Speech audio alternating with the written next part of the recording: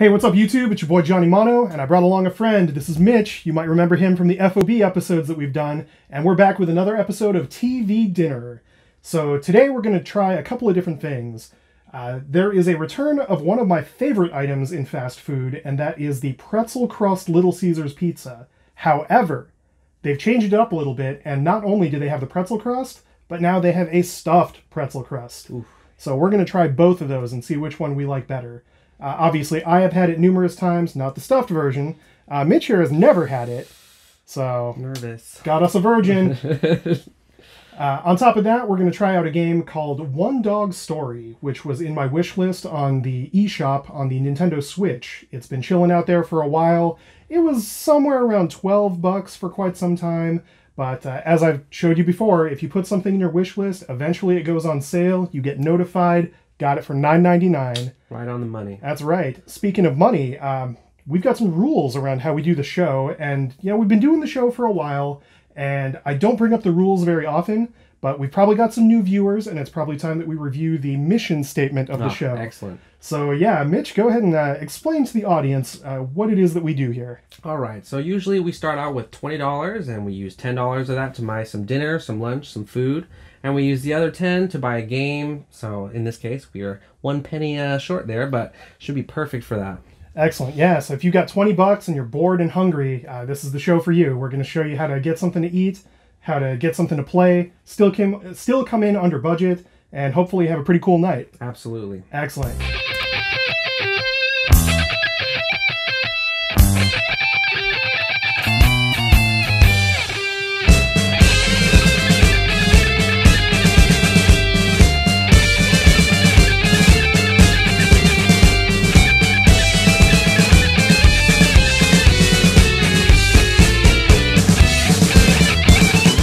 So, the other day I was checking out Facebook, as I am known to do, and one of our numerous friends of the show had made a post stating that the Little Caesars Pretzel Crust Pizza had made its triumphant return. With this being one of my absolute favorite fast food items ever, I obviously had to throw this idea past Mary. However, she had other ideas in mind. Luckily, my buddy Mitch was totally down with pizza, so away we went. Just a short car ride later, we were at our destination. Now, we had placed our order via the Little Caesars app, and we were able to utilize what was called the Pizza Portal, which is almost like an ATM, but for pizza. So you scan your phone, you get your pizza, and it's all contactless delivery. Pretty ingenious. Coronavirus! And with pizzas in hand, it was time to return home and sample the goods. You've got to love how cheap Little Caesars is. Even with our $10 budget, we were able to go about this a couple of different ways. You can get the stuffed crust pretzel pizza, and that is $9, or you could even go with the regular pretzel crust and a set of crazy bread, and that still only comes to $9.50 total. Alright, the long-awaited return of the pretzel crust pizza at Little Caesars.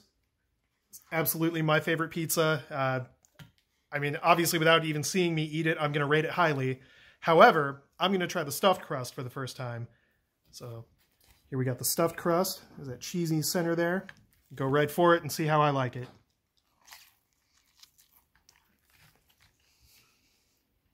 Damn, that is really good.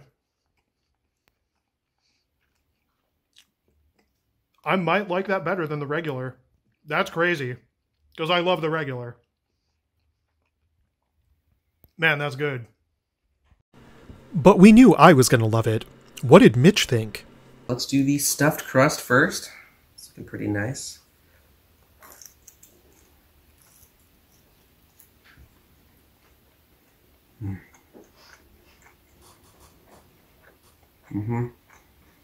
Delicious. All right, got thin. It's juicy. Take a bite out of the crust real quick. Exactly. This is the star. All right. Let's see how that compares to the regular one.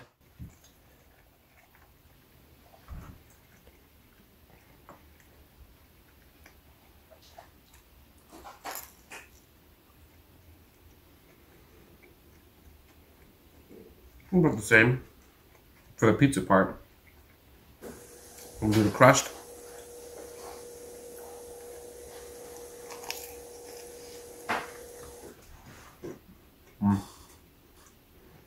more classic pretzel flavor. Which of the two do you think you prefer? I like the stuffed one better, actually. All right. You get the classic pretzel flavor on this one, like you're eating a normal warm pretzel, but the cheese explosion in here is just ridiculous. It's so good. Oh man, I'm actually gonna go back for another one. I'm gonna rip it right off. All right, so as mentioned, we had the Little Caesars Pretzel Crust Pizza, and we tried both varieties of it, both the stuffed crust and the traditional pretzel crust. And initially, I thought that I wasn't going to like the stuffed crust as much. To me, I figured that that was going to kind of take away from the flavor of the pretzel.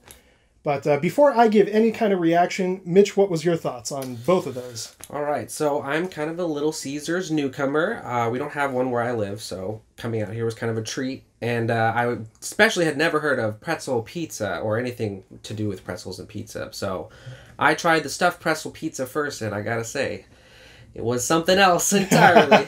It was oozing out of the crust. I mean, the rock salt on top was, savory and helped elevate the pizza. I mean, truly a step above regular pizza, in my opinion, and they should keep it for much longer. The regular pretzel crust pizza was also pretty good, but it lacked that juicy center that I kind of was craving. Yeah, I gotta agree with you. When I first looked at the whole situation, I thought, that stuffed crust, that's gonna take away from it. The pretzel crust is my favorite part of this pizza, which is not to say that the pizza is bad, but this is a weird situation where the crust is the star.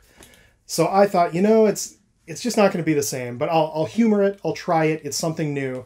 But honestly, the cheese did, like you said, it added to the experience. Both of them are fantastic, but to me, I think that if you're going to get this for the first time, spend the extra couple bucks. So instead of spending $6 for the regular pretzel crust, jump up that $9 and get that stuffed crust. It is superior. Absolutely worth it, 100%. And it's still right under that $10 threshold. So exactly, it's like right on the money, absolutely. Yep, hard to go wrong. And it's an excellent value. I mean, you're getting a large pizza for under 10 bucks. You're going to walk away fulfilled. Yes. If you're hungry after this, you've done something You will wrong. not go hungry, promise. That's right. Excellent. So now that we've eaten, we're going to go ahead and check out our game. As previously mentioned, the game that we're going to play today is One Dog Story on the Nintendo Switch. Now, this is a game that I know absolutely nothing about other than what I saw in the preview image, which honestly was enough to entice me to buy it. On the title screen, we saw a picture of a dog with a gun and a baseball cap. And yeah, sold. I'm in. Let's see what this is all about. Yeah, the soundtrack for this game reminds me a little bit of the Doom soundtrack with harder guitars and a little bit of a light synth in the background. Exactly, that's a great comparison, and honestly, I wasn't expecting that kind of a soundtrack for a game like this. I wonder what else we have in store on this game. Just in the opening sequence, I'm already getting kind of creepy, Metroid-y vibes just with the dogs and the weird canisters. Maybe this game isn't going to be as cutesy as I thought it was going to be.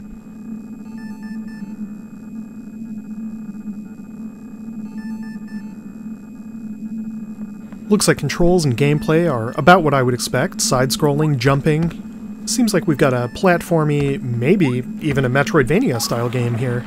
There's definitely a creepy, isolated atmosphere, as we haven't really seen much in the way of other characters yet. And, the lack of background music really does give you that sense of dread. After a short time, we do stumble upon our first other character, so let's see what happens with them. Well, that guy's dead AF. Man, that got dark fast. And of course the reaction is exactly what I assumed my dog would do if I got carried away by a giant bug. Luckily, it doesn't take us too much longer to find another character, and he appears to be friendly, and isn't being carried away by a giant bug yet, so let's see where we get with him.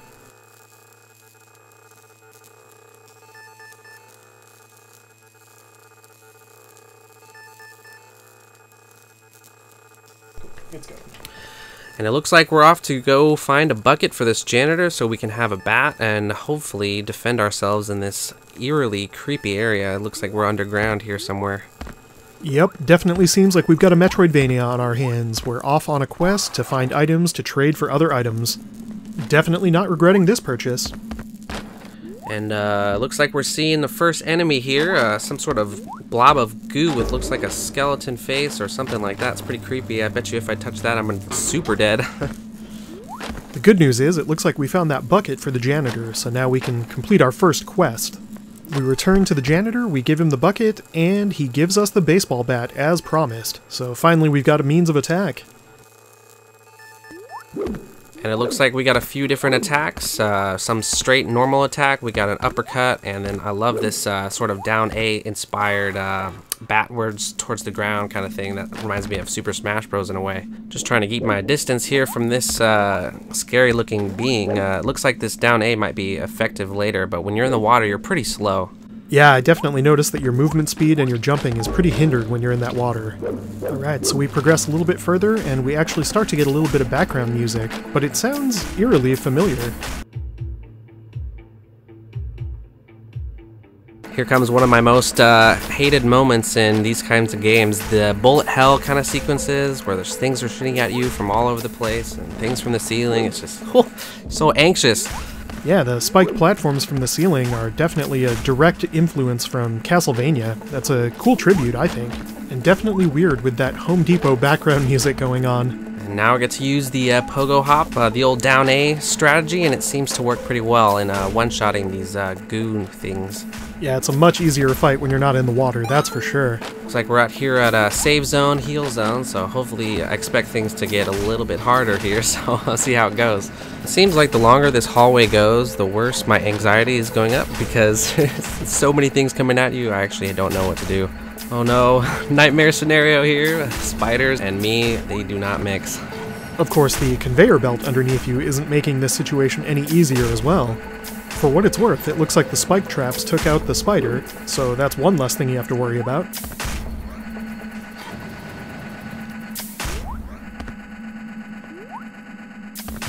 This is one of those parts where I just press A and hope for the best, and just kind of strafe down, and hopefully I don't hit anything deadly on the way down.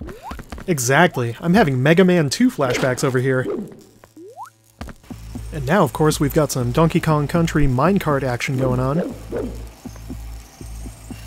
If that guy on the floor is any indication about what's happening to me, I'm about to leave this place. Looks like the spiders are a little bit tougher than the skullhead snail gel thing. We do pick up our first key card, so that should open up some of these doors that kept saying out of order, hopefully. So we're about halfway dead, and it looks like this spider is blocking this door. It's gonna be a tough fight.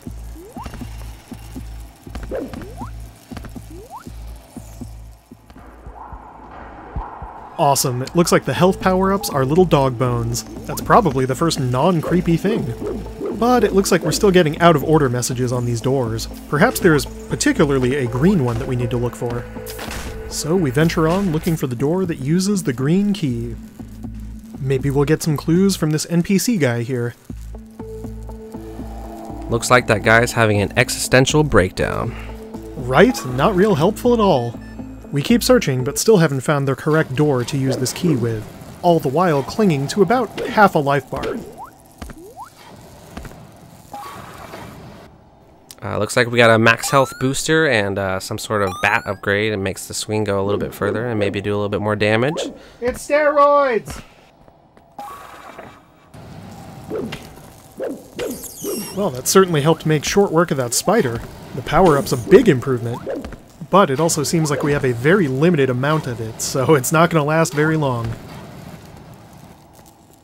As we press forward, we do find a door that requires a red key, but we don't have that one yet. So now we've got two different things that we're looking out for. Green door, red key. We do find a toolbox that has a wrench in it. Maybe we can use that for something. Holy cow, that spider came at you fast.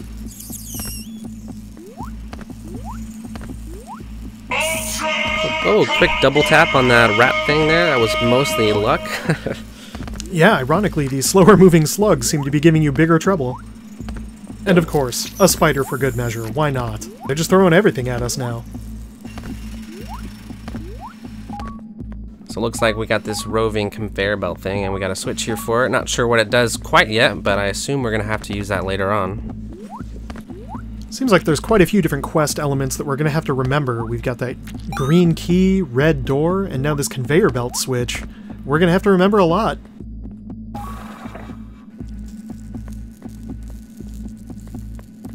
Now, I'm not quite sure what the on-screen help is trying to convey here.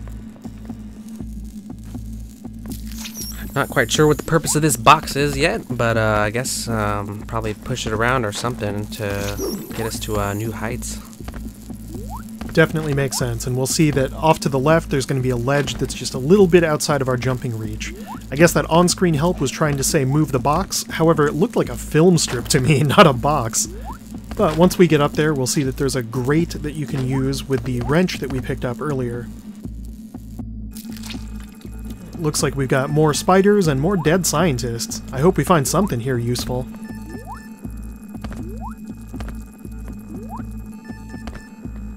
Nice! The red card. Now we just gotta make our way all the way back to that red door. And the only thing in our way is just a couple more spiders, but we're at like a quarter health. And there ends the flawless run of this beautiful game. Truth. Honestly, I'm surprised it took us that long to die. Some of those enemies were pretty tough. Well, it looks like I lost the red key card, but for some reason I kept the green one. I guess I didn't save late enough. Well, live and learn. Of course, you always want to use those save points often, so that you don't have to backtrack quite as much, but at least now we know where we need to go. Step one is definitely going back and getting those power-ups, get that health increase and the steroids. And it looks like the spider is back to butter my bread here in a second. Ouch! Yeah, that's super mean that it respawns right at the door. What a jerk move. In similar jerk fashion, it looks like we can't reuse the same save point, so we've got to play this part again if we die. Which, of course, spoiler alert, is pretty likely, as we're not faring so well. And it looks like I didn't get so lucky with this rat this time around. There goes almost all of my health. Yeah, it doesn't take us long to meet our demise. Again. And again. Boy, guess this game's actually pretty hard. Alright, so now that we've spent some time playing One Dog Story on the Nintendo Switch, we've got some thoughts, we've got some reactions. I'll say that overall, it's the type of game that I generally gravitate towards. I love me a good Metroidvania. Obviously, anything involving a dog gets bonus points for me. So I gotta say, it lived up to everything that I had as far as expectations. I didn't really have any preconceived notions outside of that, based on what I saw from the trailer. So I really tried to go into this with an open mind. Like I said, it's the type of game that I would normally go for. I love Metroidvanias, so I think I'm going to end up spending a lot of time on this one. Mitch, I understand that this is maybe a little bit outside of your normal wheelhouse. Right, most definitely. I'm more of a MOBA player, like Heroes of the Storm, League of Legends. I like story games, third-person shooters, first-person shooters. You know, not so much a platformer or Metroidvania kind of person, but for this game, I tried to break out of the comfort shell a little bit and, give it a go. And some of the aspects of it reminded me a little bit of Super Smash Bros. With the down sword, down A or whatever. Yeah, that makes sense. Down A. Yep. But yeah, it was a good time. The levels were pretty well designed, I thought. I mean, a lot of the enemies were a little crazy for me. I mean, and there's kind of a few bullet hell moments where you're just kind of it's in the middle of like a million things shooting at you, and then there's doors closing in on you and all that crazy stuff. So, oh yeah, it could be one of those things where, I mean, the more you play it, the better you get a feel for it. So, but it's just for me, it was like right up the start where I was like, man, I'm gonna get frustrated here real quick, but. It was a good adventure into that genre for sure. Yeah, I'll say it was surprisingly difficult. The graphics were kind of cutesy, so I thought, maybe they're going to tone this down a little bit. It might be a little bit kiddie. No, not the case at all. Obviously, there was some dark atmosphere going on. The storyline, I'm sure, is going to go some very dark places just based on what we saw so Absolutely, far. Yeah. I mean, you see dead people. You talk about science experiments on this nameless dog person. Yep. The spiders looked pretty creepy, and they come at you really fast. Oh, yeah. And considering from the ceiling, it's crazy. Yeah. And they only give you a melee weapon to start with. Right. I know that in the preview image of the game, they showed the dog with a gun, and I think once you get a gun, that might make the game a little bit easier. Absolutely. Because once you can get some distance between you and the spiders, maybe it equalizes it a bit. Most definitely. So yeah, I look forward to jumping back into this one. Definitely going to spend some time on it, and hopefully I will end up beating it soon. So stay tuned and see what happens as I follow up with it later. Sure, but this one's right up my alley. Absolutely. All right, sports fans, we've played our game, we've eaten our food, and we've got some opinions. It's time for ratings. First up is the Little Caesars Pretzel Crust Pizza. I already knew I loved it, and the stuffed crust just adds more to it. No surprises here, folks. It's a 6 out of 6 Ultra Zord! Stuffed pretzel crust pizza, I would have to say it's extremely unique. I like the crust. I like the inside of the crust where the cheese kind of meets the regular pizza. The outside was a little bit too much for me. As for the regular, I would say that it was pretty boring overall. The pretzel made it way better, and I super enjoyed the buttery flavoring on top of that as well. Overall, I'd have to give the stuffed pretzel crust pizza version a 6 out of 6 heroes rating, and the regular crust pizza, I would have to give it a 5 out of 6 heroes rating. Protoss, so OP. Next up is One Dog Story on the Nintendo Switch. It's a Metroidvania featuring a dog with a baseball bat. 5 out of 6 Rangers, a Megazord! This kind of game doesn't really resonate with me too much. It was actually kind of hard for the levels that we went through. I did have a good time, and I did like the down A mechanic on the bat as well. Probably wouldn't play it again. It's not really my style of game. I would say overall I give it a 3 out of 6 heroes. It's kind of Bronze League. While both of our hosts seem to enjoy the pizza quite a bit, the game only went over with half the crowd. Can't win them all, folks. However, we're glad that you joined us today on TV Dinner. As always, big ups to the mini-bosses for the use of their amazing music, and be on the lookout for their album Stat Demon coming soon. Big thanks to Mitch from the FOB Tap Room. If you're ever in Canby, Oregon and find yourself thirsty, that's the place to be. And of course, stay tuned for another episode of TV Dinner.